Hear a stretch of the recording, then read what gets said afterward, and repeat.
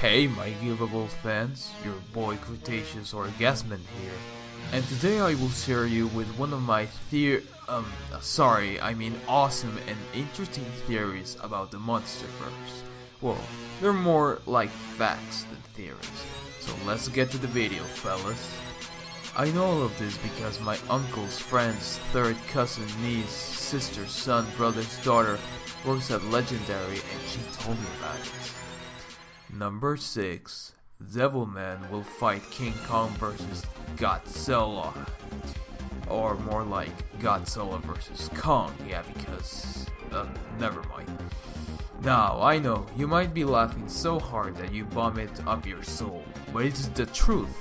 I have sources very close to Go Nagai, more specifically about 4,000 miles away because I'm too lazy but to buy a plane ticket.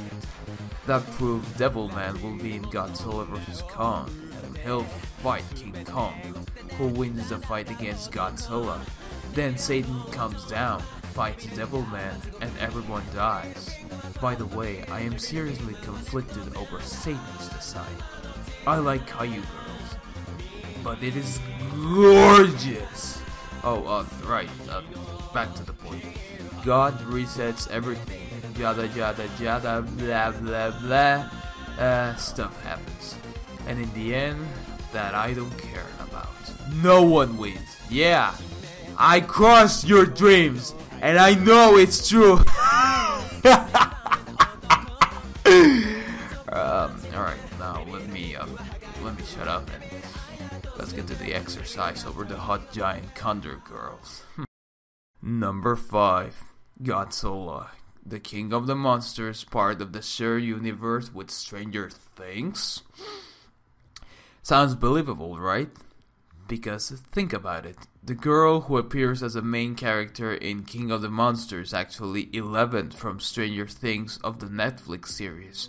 Although I don't give a shit if this movie takes place in the present time, 11 will appear on the movie.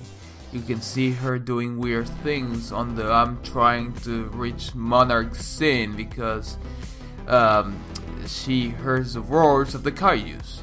And even more weirder, she's the only Stranger Things characters who appears on the trailers. Will her ugly ass friends appear on the movie too? I will say yes, because it's a fact and it's true. Also, let's not forget about that thick Caillou Girls posters might appear in her room.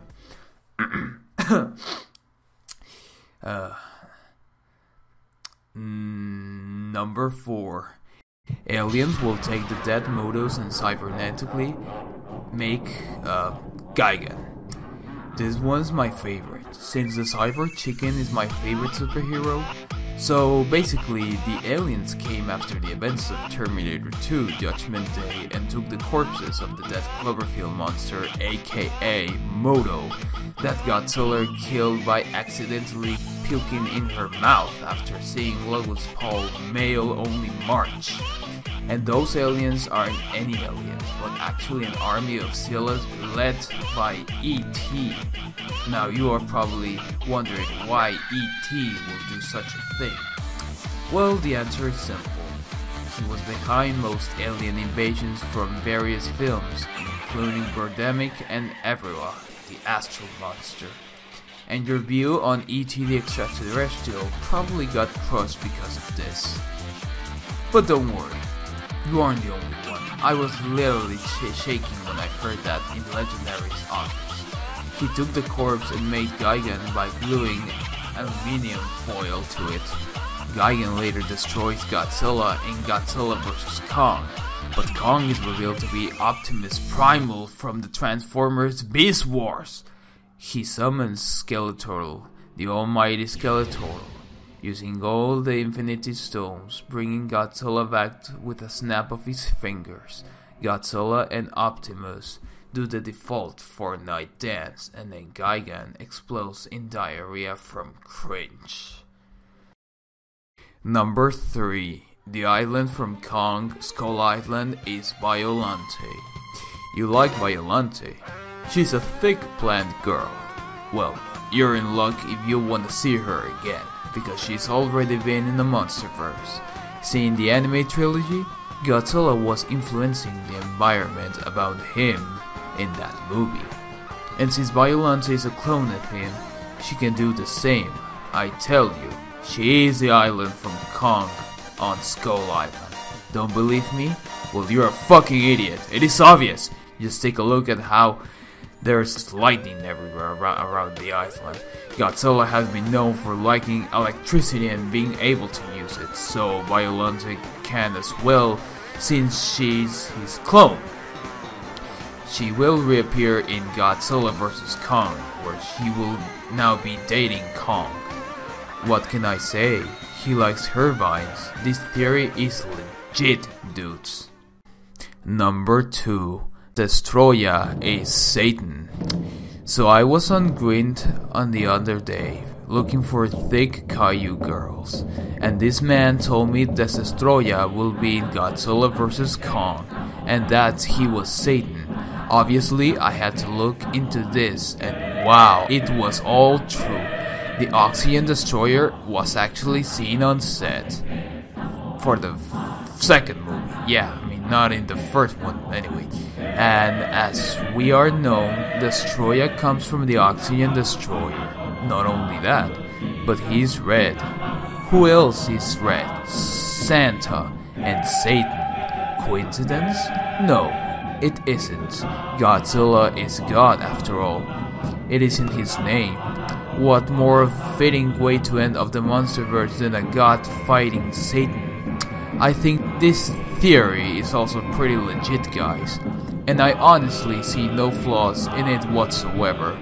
Type in the comments below you think Kong represents mankind in this religious battle of epic proportions, and give this video a like if Kong gets you wet.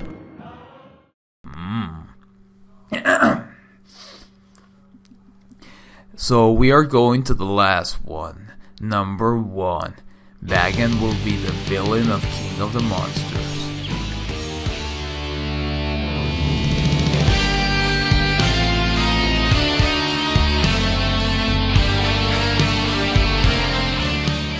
Wanna know who else is red? Bagan. Partially. I don't care if it's lazy or uninspired.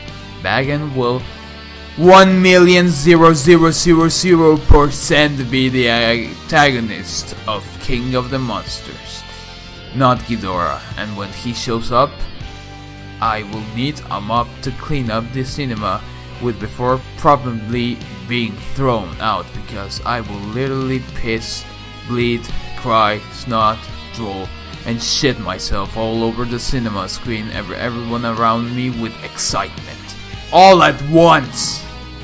I might even rub a few quick ones before the purser sees me getting my rocks of something so lame. In fact, I can already feel it coming on his video. I did that when Bryan Cranston died in Godzilla 2014, and I spent 2 weeks cleaning the stains out of my classroom. Totally worth it though! Still recovering from it actually. Where I was again? Alright, Bagan. I heard that he even rips Mothra in half at one point and poops down Rodan's neck.